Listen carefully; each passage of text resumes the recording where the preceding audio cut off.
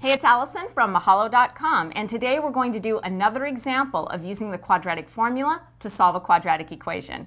This is the equation we'll use, x squared minus 3x plus 5 equals 0. So let's plug it into the formula and see what happens.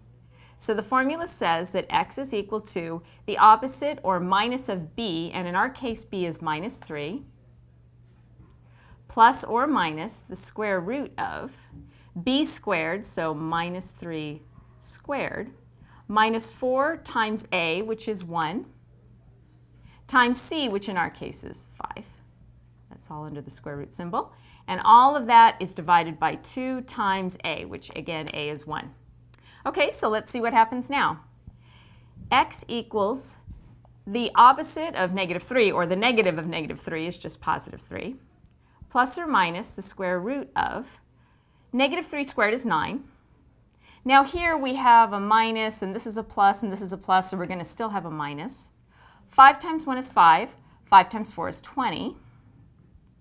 All of that over 2 times 1, which is just 2. So we have 3 plus or minus the square root of 9 minus 20 is negative 11, all over 2. Now, if you'll notice, we're trying to take the square root of a negative number. And if we're working in the set of real numbers, we can't do that. You can do that in a larger set of numbers called the set of complex numbers, but that's a different topic. So in this case, if we're working in the set of real numbers, since we can't take the square root of a negative number, that means that our answer is that this quadratic equation has no real roots.